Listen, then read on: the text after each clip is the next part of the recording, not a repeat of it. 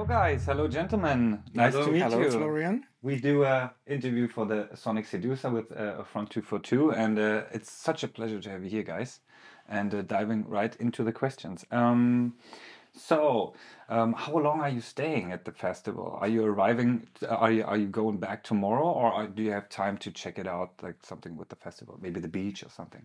No, I think we're gonna go. We play late, Yeah. so until 1 o'clock in the morning. So tomorrow morning everybody goes.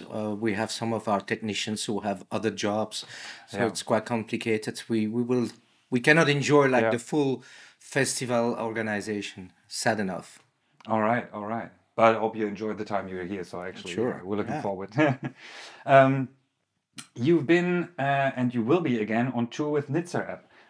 You played 4 shows in January 23 and 2 shows in upcoming shows in November. How were the past shows so far? Did you enjoy it? Being on the- Yeah. Well, the idea was actually to do this double bill to celebrate our 40th anniversary. Yes. But COVID made it a bit difficult, so we postponed.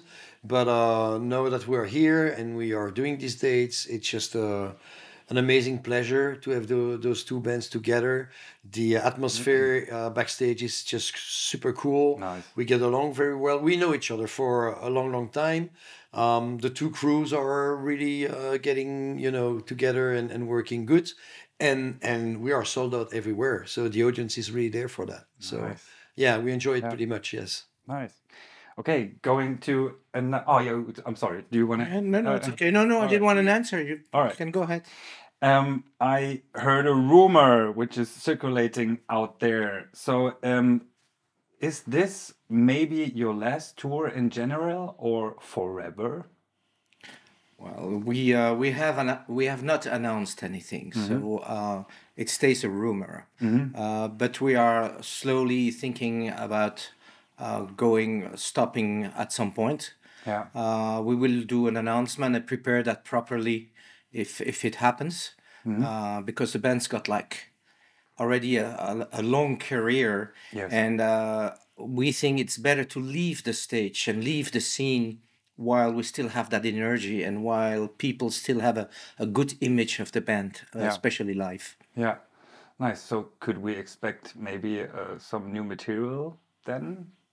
Before that, We already play a few new songs since a year and a half now, since we're back after COVID, and with the intention is there to in the next few weeks, few months to play probably 1 or 2 more new songs. We have stuff, we have material, but that's about it. We are working on material.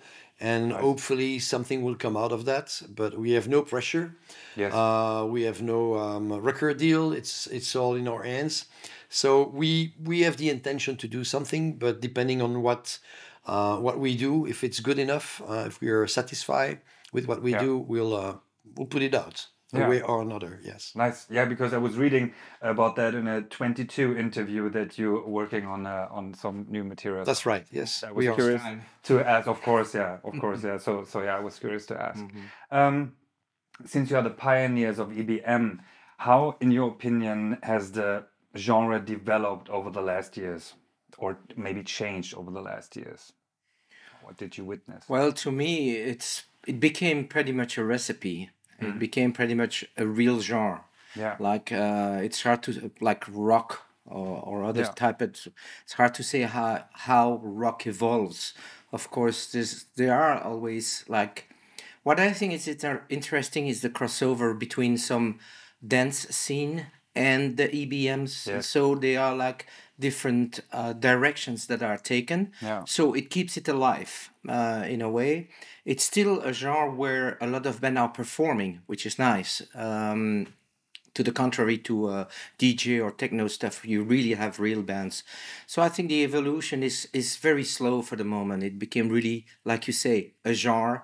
I don't hear that many new stuff. Yeah. But at the same time, I don't hear some good stuff. Yeah. You know. That would be the next question, actually. So yeah, I would absolutely. just add that as Patrick said, there's a lot of bands producing EBM, but we never really have the chance to have a band taking some risks. Yeah. They just apply the recipe, as Patrick said, and they keep on going in that direction. So sometimes it sounds very good. They're a good band on stage, but there's no surprise. Yeah, many bands play it safe nowadays. Yes, I Yeah, would say yeah, that, especially in the EBM scene. Yeah. And as Patrick said, if you go a little bit outside the EBM, where people try to mix not especially dance music, but something else. But it's where it's difficult to find a good band producing something exciting and a bit different right now. Yeah, like maybe crossovers with all noise you know, music, for instance, or industrial. Yeah, exactly. So that's it. Yeah, so you know, grabbing the apples from every genre a bit and just let it influence your style or the forthcoming. Yeah, okay. So thank you very much. I have two things, or like a little entertaining challenge for the end. It's like I picked up some very British and funny phrases or words, and maybe we can both guess together what they're meaning, if you're up for it. Okay. So there's the first word. Do you know the word to be flabbergasted? I'm flabbergasted. Absolutely not. Never heard it. It sounds like a fart or something. Yeah, yeah. It sounds like I'm getting. I've got gas in my belly you're or getting something. everything out. Yeah, actually, it is kind of like that because it is to be extremely surprised about something. Okay. I found that very funny. Then there's another one called I'm bamboozled. Do you know that one? Jesus, no. No. That's actually to fool someone in a very deceitful way. Wow. So I got bamboozled or something. And those words are in the dictionary? Yes. Yeah, They're Jesus. actually it's pretty funny. It's not slang. It's No, I think in slang as well, but actually I just Googled them because I thought I know the word flabbergasted because sometimes I use that as well. And a friend of mine was saying that one day and I thought like, what the hell is that? Yeah, so then the pre-last one, I'm nincompoop. Poop, I know what a poop is, but income. Like a nincompoop, if I spell it It's right. got something with ninja or something. Oh yeah. it's not Japanese or Asian. Hi, nincompoop. Yeah, something like that. No, it's actually a very foolish or stupid person. So when when somebody is just We're like gonna have to remember that because that's the one we can use a lot. You're a nincompoop. Something like that, yeah. And the last one, last but not least, that's the one to canoodle. You can canoodle. It's So it's a actually very, verb. yes. Yeah. It's actually very nice. Noodle is like spaghetti and canoe is like Well, actually, boat. Yeah.